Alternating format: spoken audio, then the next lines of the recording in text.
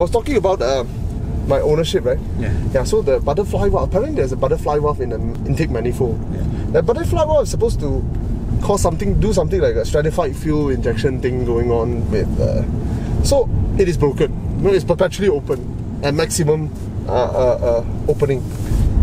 So I asked how much to change. 2,500 ringgit for a second-hand one. I'm like, what? Because but it's not necessary. I asked him, so what will happen if I don't change it? Well, he says that when you are hard accelerating or when you cold start, the car will feel rougher. I'm like, 2,500, because it comes with the whole manifold. Nobody sells the butterfly valve. And I'm thinking to myself, 2,500 ringgit for a second-hand one, and after 2 years, chances are it will break again. Should I change it? This I can live with some roughness on a cold morning. The car is mighty difficult to maintain, man. Actually, it's so expensive. If I drive it daily,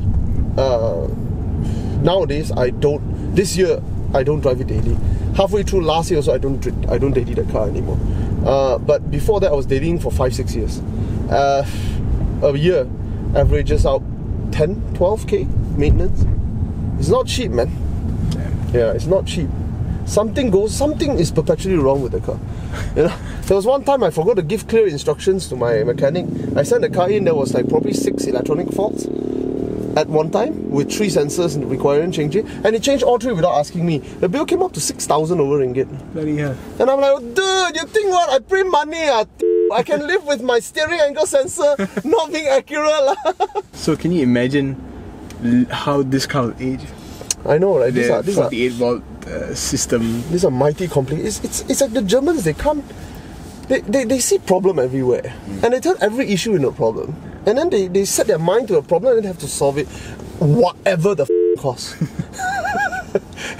And then it is damn stupid. It's like, oh, our cars, we need to hit certain emissions. So we make the car so complicated to make it turn off the engine while you're driving. And all that. And then in the end, the whole car goes to waste after 5 years. Isn't that also bad for the environment? It is. You know, I get really cheesed off when especially these multinational companies, especially this car manufacturers, talking about environmental friendliness, sustainability. Dude, if you really want to be serious about sustainability, build your car. Build your car like Rolls-Royce.